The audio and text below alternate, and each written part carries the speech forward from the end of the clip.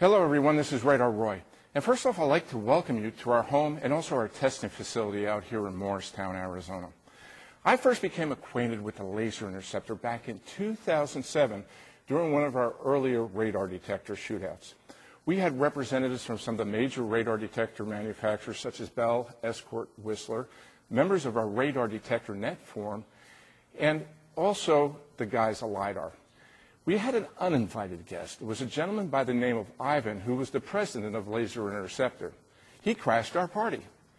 But he said, Roy, the reason I'm here is I have a new laser jamming device.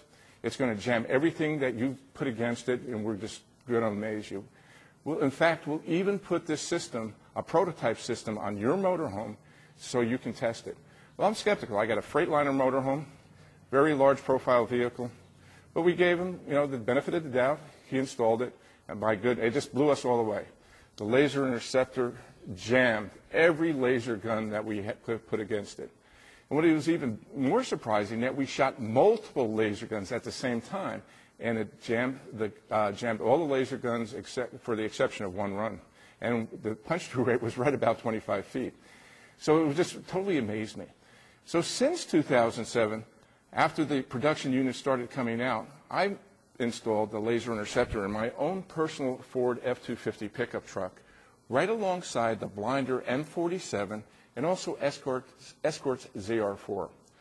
And let me tell you guys, the laser interceptor just blew all the other models away. Now, before I go into the laser interceptor, there are some things I need to make you aware of, specifically the laws. The Food and Drug Administration administers the laws as far as laser, not the Federal Communications Commission. And there are no laws on the federal books that would prohibit you for having a laser jammer in your vehicle. Now, there are laws in states that do regulate or prohibit the use of a laser jamming device in your vehicle, such as California, Nebraska, Illinois, Colorado, Washington, D.C. Now, what I would recommend you do before you go out and invest in one of these, please check the law specific to your state, or go to our Radar Roy's buyersguide.com. And in our buyer's guide, we have a full listing of all the states that these are prohibited. Now, the laser interceptor is unique from the other laser jammers that are currently on the market in that it's a Class 1M laser device, meaning that the laser interceptor uses laser diodes instead of laser LEDs.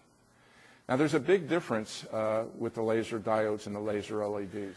Because of the high power of the laser interceptor, again, it will jam virtually every police laser gun you'll put it up against. Now, this is what you're going to get in the box if you do order one.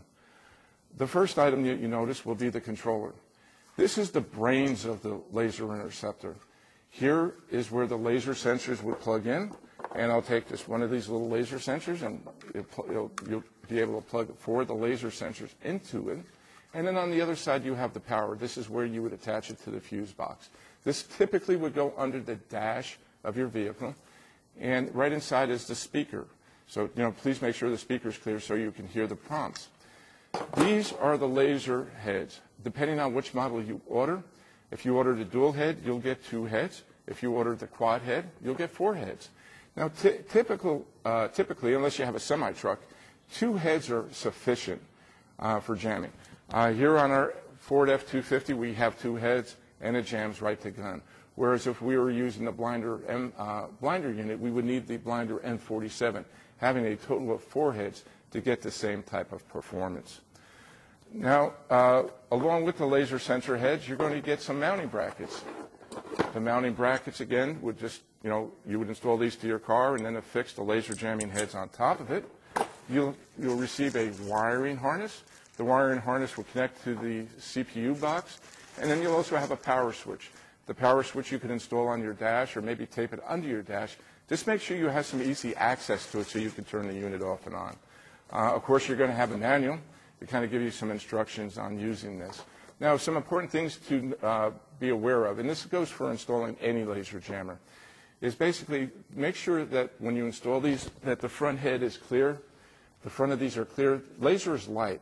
And if there's any obstruction, such as a grill or any wire mesh, they're not going to work. So make sure that they're totally unobstructed to the front. Typically, when I install them, such as in our F-250, I use double-sided 3M tape to tape it down, and we've installed these over 3 years ago, and they're holding just fine. Now, guys and gals, if you're interested in more information about the Laser Interceptor, I would recommend that you check out my buyer's guide. My buyer's guide is radarroysbuyersguide.com. Also, if you're interested in purchasing the Laser Interceptor, please use the link right here below, and then this discount code that's right here. By using this link below and this discount code, you'll get 10% off your purchase. If you have any questions whatsoever about the Laser Interceptor or any other radar detector or laser jamming device, please email me directly. My personal email is radarroy@radarroy.com. Now, guys, if you're watching this video on YouTube, please do me a big favor. Please vote on it with the link below by giving it a thumbs up. Also, please consider subscribing to my channel. Also, check out my personal forum. It's radarroy.com is my personal forum. And again, my buyer's guide is Radar Roy's Buyer's Guide. Hey, guys and gals, I hope you enjoyed this video. Have a great day. Please drive safe and please drive smart. Bye-bye.